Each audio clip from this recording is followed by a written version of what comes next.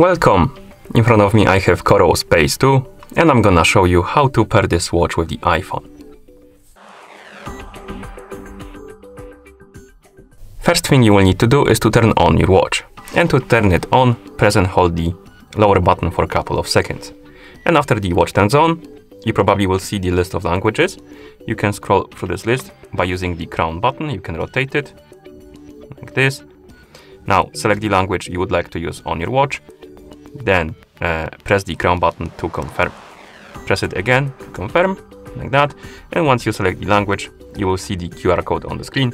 It means we need to download and install the Coros application on our iPhone. Make sure you have the internet connection and Bluetooth enabled. Once you do, open the App Store on your iPhone. In the App Store, tap on Search, tap on the search bar and type in Coros.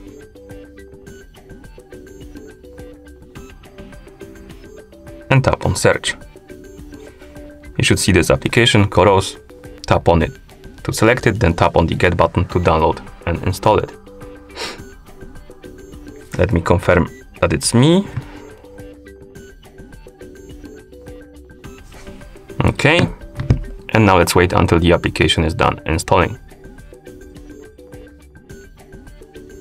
Okay, and once the application is done installing, you can tap on the Open button.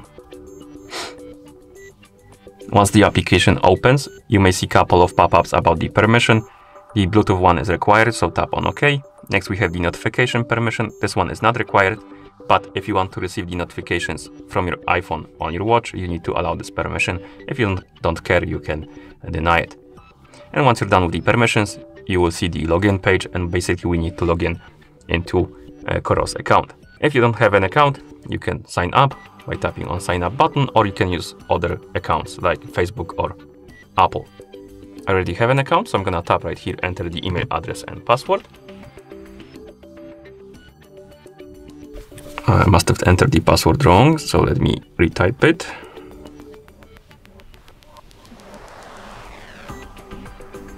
Okay, should be good now. And once you log in, you will see the Today page. But as you can see, before that, we have another pop-up about the permission. This is for the location. And this one is needed if you want to, for example, track your running, cycling, and stuff like that on the map.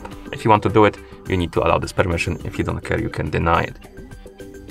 And once you see the Today page, tap on the device icon to open the device page. Here, tap on Add New Device. Select the Pace 2 from the list. Tap on OK and scan the QR code from your watch with the phone. So basically you need to point the phone's camera on the watch. And once you scan the QR code, it will start pairing the devices.